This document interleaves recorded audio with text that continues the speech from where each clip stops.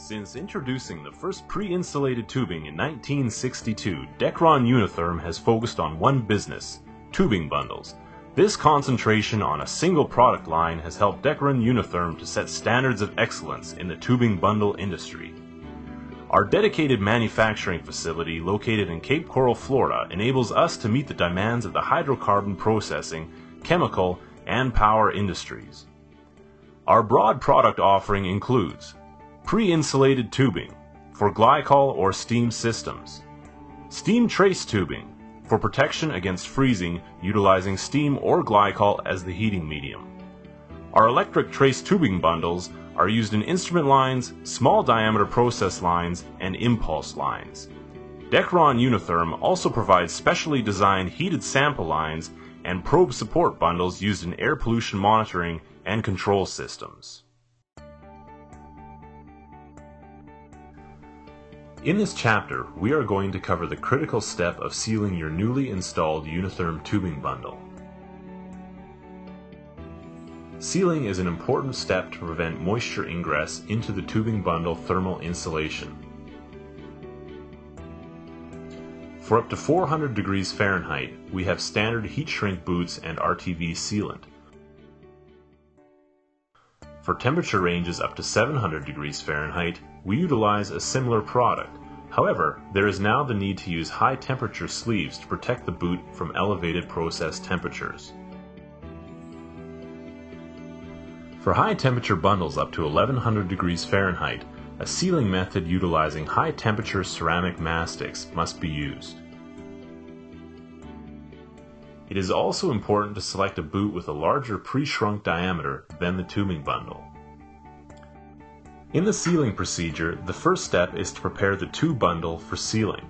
For pre-insulated tubing, the recommended cutback is 6 inches. For steam trace, the recommended cutback is 10 inches. For electric trace tubing bundles, the recommended cutback is 20 inches. This will allow sufficient electric heat tracing to terminate in an improved power connection kit or end seal. Now, we will need to remove the outer jacket. Utilizing the Unitherm Unicut tool, cut through the outer jacket. When working with electric trace tubing bundles, cutting too deep will cause damage to the electric heat tracing. Slide off the outer jacket of the tube bundle. Now removal of the fiberglass insulation can take place. This can be done with a utility knife, cutting away from yourself to avoid injuries. As you get closer to the bare process tube and heat tracing, greater care must be taken not to damage the electric heat tracing.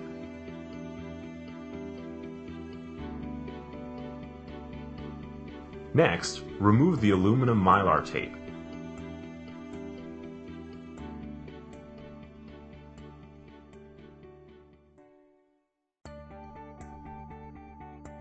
As a final step, cut the insulation back as much as possible to allow for good sealing. We are now ready to start sealing this electric trace tubing bundle. Shown here is our standard 220 boot. You will need a suitable heat gun for shrinking down the heat shrink boots. The next step is to slide the silicone sealing sponges and pre-shrunk boot down.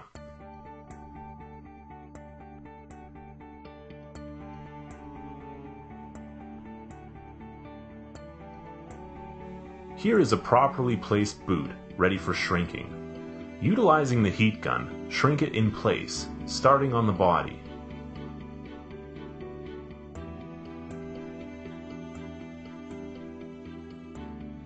Shown here is a boot with the body shrunk down. We are now ready to shrink the remainder of the boot. A good practice is to allow the body to cool for 1 minute prior to moving on to the leg. This prevents the boot from wanting to pull off the tube bundle when shrinking the legs. Seal the legs at this time, forming a complete moisture seal. Shown here is the finished product. Similar procedures are followed for steam trace tubing bundles. Another method for sealing tubing bundles is to use RTV sealant.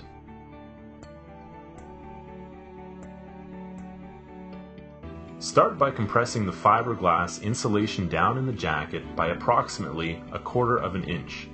This will create a pocket for the RTV sealant to fill in.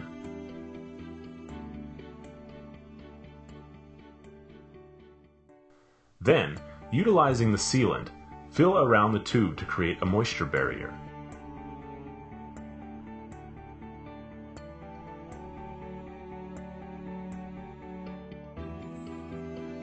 Smooth with a flat blade screwdriver.